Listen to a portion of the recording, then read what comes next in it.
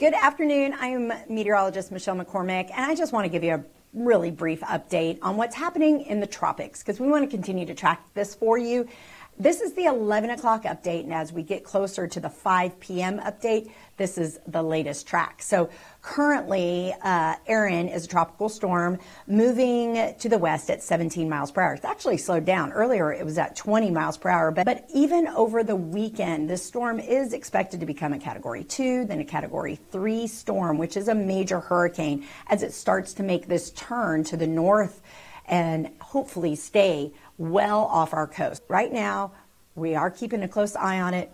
The winds are at 45 miles per hour. Now it becomes a Category 1 storm when winds become 74 and above. So with intensification definitely comes this system. So I also wanted to show you another model run that we have, and it is of the wave tracker. So Erin's the red mark there moving along, and the maximum sustained winds, of course, are 45, but the storm force winds are extending up to 60 miles right now.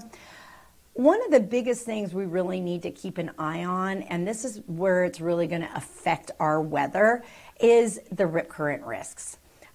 This is when our surf and our rip currents become extremely dangerous, and that's going to be something that we're going to be watching very closely for you with now Tropical Storm Erin, eventually Hurricane Erin if it were to continue on this trajectory.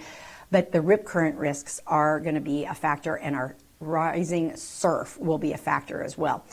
One thing that we really want to hammer home is preparation. Regardless of where this storm is and where it's going, it's uncertain over the next 5 to 7 days as soon as it's off our coast, but preparation is key. So just make sure you have your batteries and make sure your generators start and make sure you have your water 1 gallon per person per day.